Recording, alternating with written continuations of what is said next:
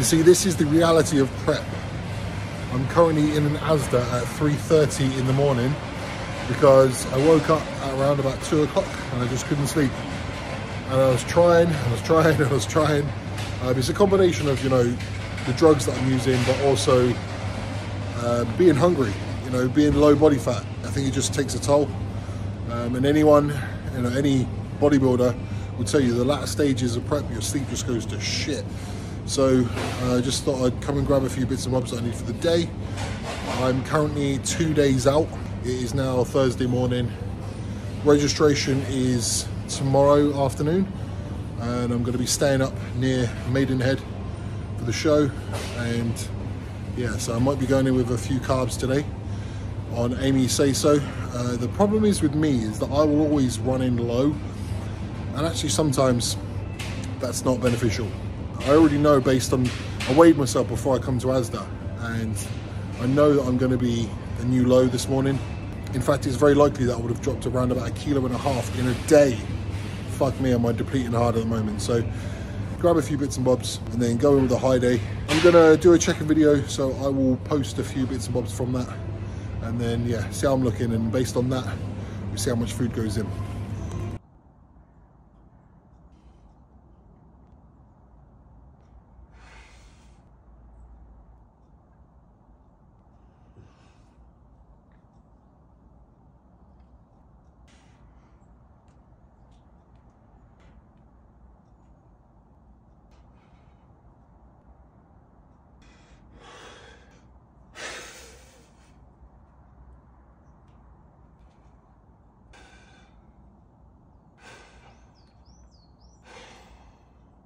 Right, so I'm in Spartan's gym in Southampton, which was my gym for a good 7-8 years before I moved up north.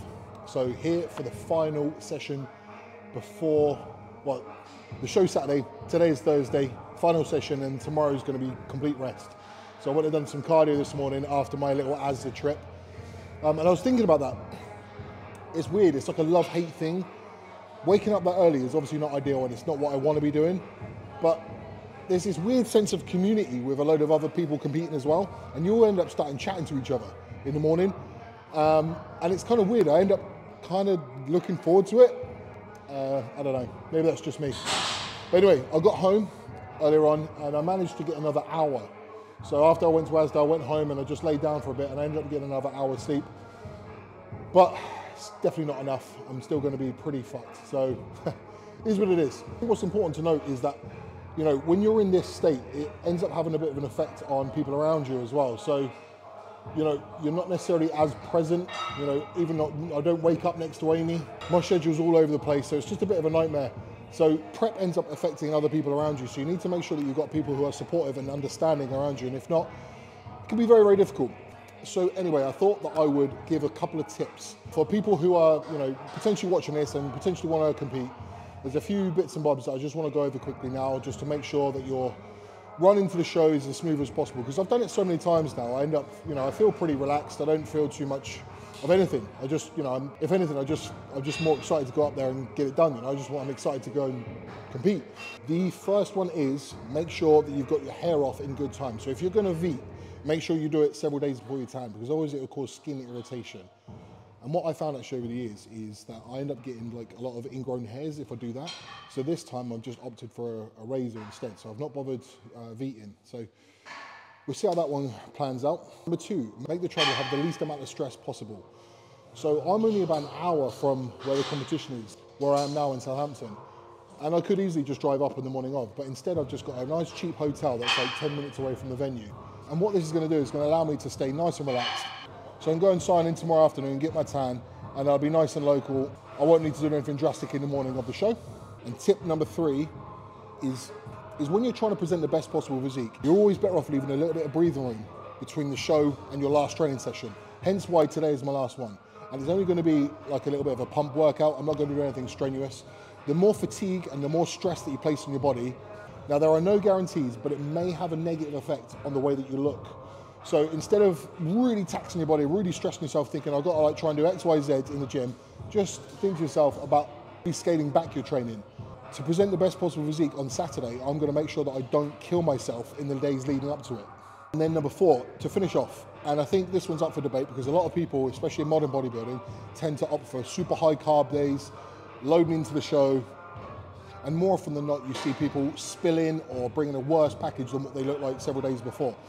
So the way that I've learned over the years is to not go too crazy, keep things a little bit more modest, like make sure that you're ready and then just ease your way in, rather than thinking you need to be bursting full, which is a term that kind of winds me up. A lot of times I think people are just trying to make themselves bigger, like they're trying to make up for the fact that they don't have muscle by being full, and actually it ends up just making their look worse.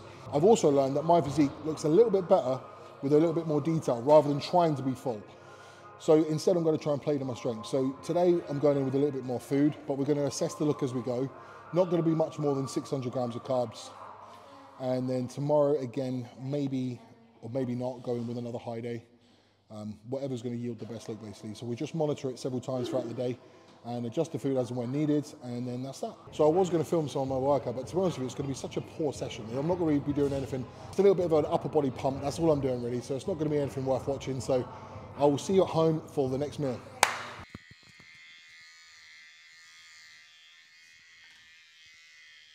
Right, so it is currently 4:37 in the morning, and I'm sat in my parents' kitchen, shaving my legs. So I'm opting for shaving this time. Last few times I've eaten, like in the weeks following, I always get skin irritation. I don't know what it is, so I'm just giving this way a go now. I've done it this way before, but it was probably, I don't know, yeah, like maybe like 6-7 years ago, but I have done it this way before. Anyway, you just need to make sure that the tan goes on evenly. It's obviously not going to look as good, it's not going to present as well, it's not going to spread as well. So there's another tip as well, and that is to paint your nails, right? So yesterday I picked this up.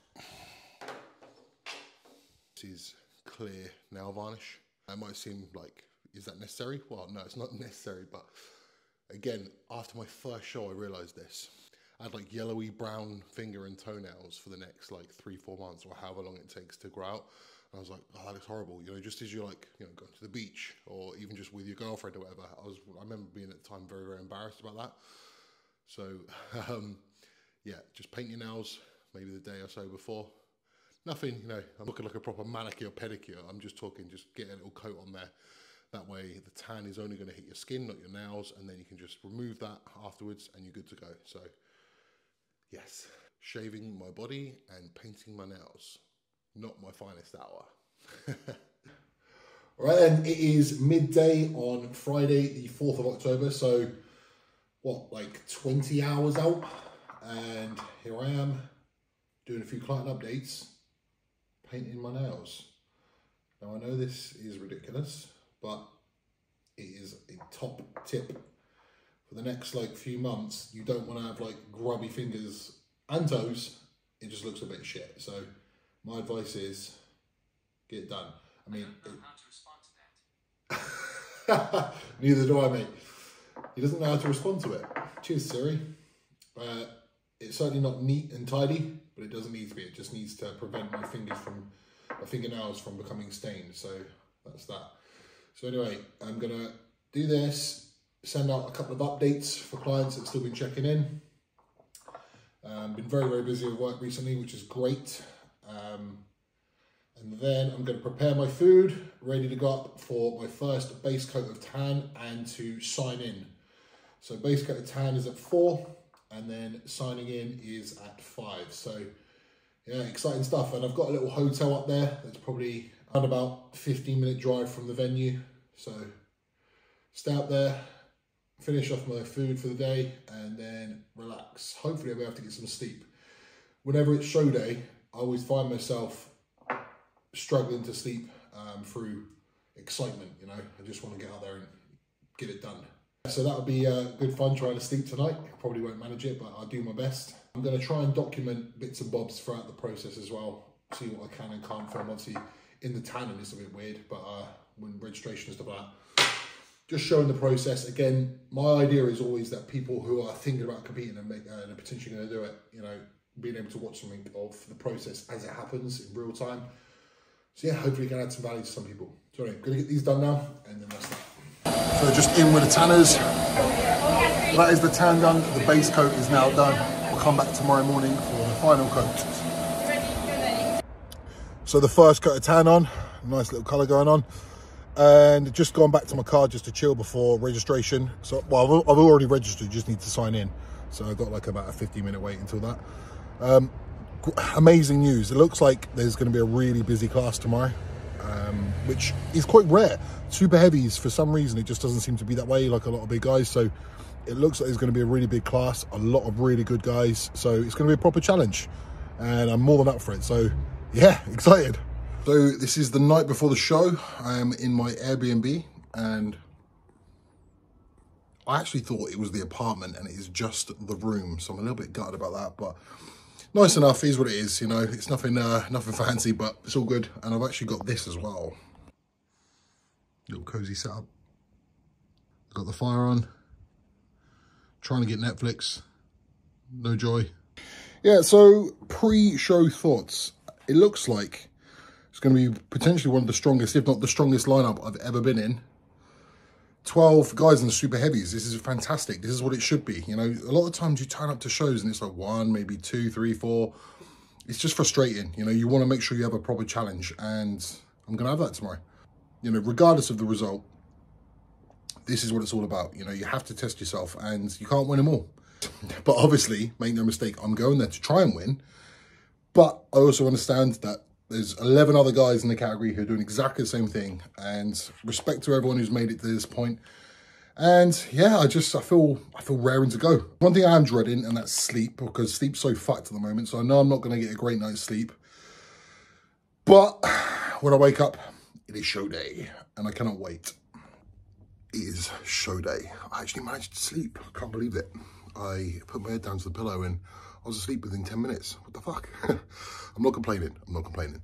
Anyway, gonna do a condition check. Gonna do a body weight check. At the moment, it's about 4:45 in the morning, so I've got a little bit of time. Tanning is at 7. I'll be on stage at about 9. So a few decisions to make in terms of like food and water. So based on condition, based on body weight, make a couple of decisions. But yeah, it's fucking here.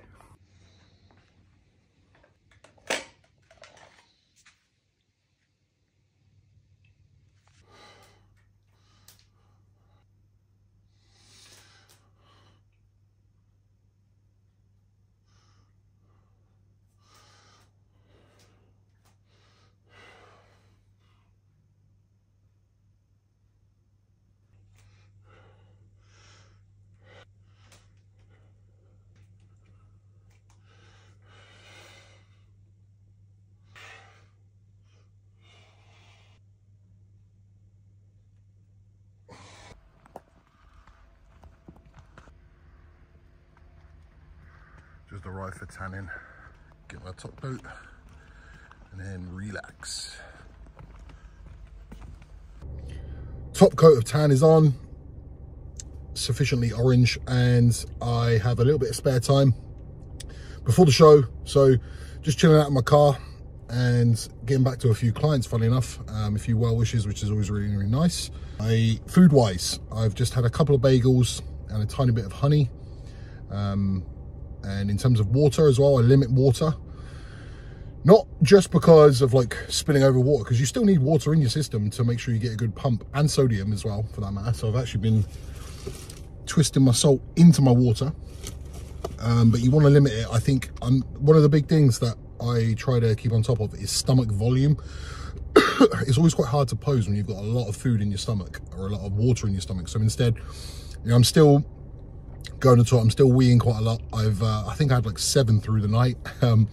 So yeah, 8 litres of water went in yesterday. So I'm still passing the water really, really well. So not holding on to any water, should be all good.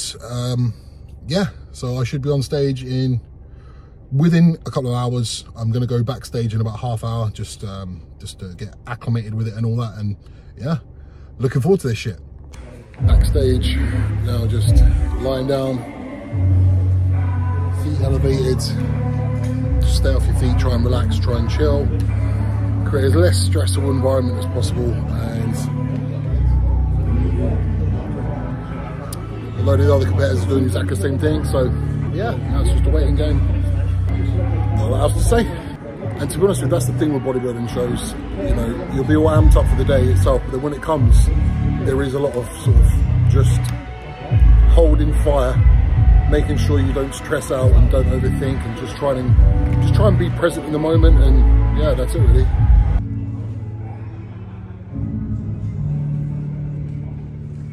Numeric order 231, 233, 234, 236, 238.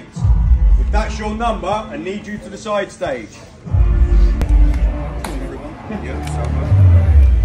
Guess that means I'm in the top 5. So I made a little pit stop at the services. Now, I don't know if this is weird or not, whatever, but the heart ones were the heart ones. So I just stopped in. There was a KFC, there was a Burger King.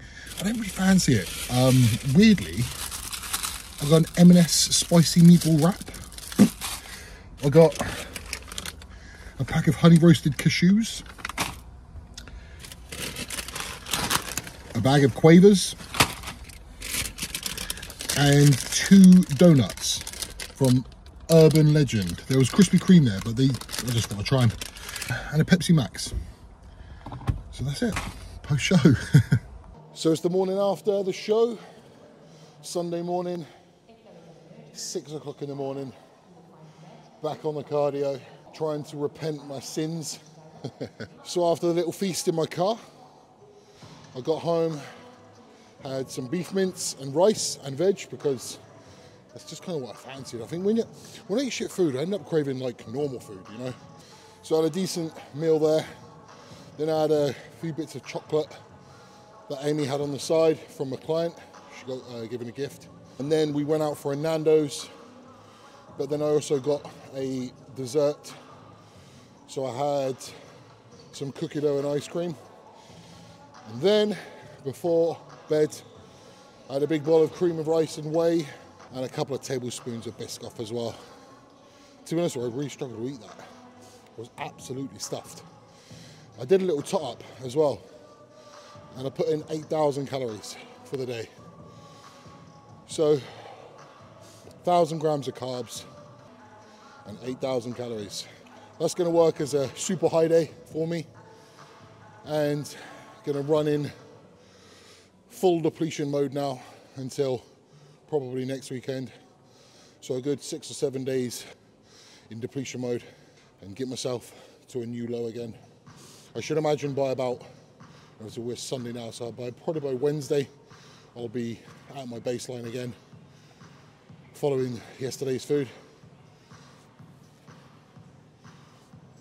And then dig in for a little bit more condition as well. Obviously 2 weeks out today, so no letting up. Incline treadmill is the cardio of choice. What's frustrating about the show is that I don't actually have any photos, so I'm just waiting on the professional photos to come through. I'll include them in the video at some point or whatever. Whatever I get, I'm going to include, so you can have a little look. There was some really, really good guys. I mean, for example, yesterday the guy came in 6th place, and the week previous he just won bodybuilding medium at PCA, beating like 8 or 9 guys. Just gives you an idea of the level, the standard. So, you know, for me to get in the top 4, annoyingly, you know, I would have obviously liked it a little bit more, but to get what I did, still pretty good. Early show, I still think there's another few percentage that I can get better, which I will. I'm also convinced as well that my physique is better suited for PCA. I think 2 bros tend to prefer thicker, more dense. And I think the guys who beat me yesterday just have a little bit more thickness and density than I do. I might have a bigger frame, well maybe not. Certainly not Adam Harding. Adam Harding's ginormous. But in general, my frame is very, very big. But in terms of density, I think they're just a little bit more dense than me. If judges favour detail and condition, then there's a potential I can overturn these results, you know? So, just gotta do that. Full depletion mode underway. Good morning. So that is actually 1 week post-show now. Well, what week? Monday the the 14th. So now I'm 6 days out from my next show, 1 week, 1 day post show. Yeah, and where I went up to the show on my own, I don't have any footage, which is annoying. I've never actually had that in my life. Normally I come off stage and there's loads of people tag me and stuff, and you know, different videos and whatnot.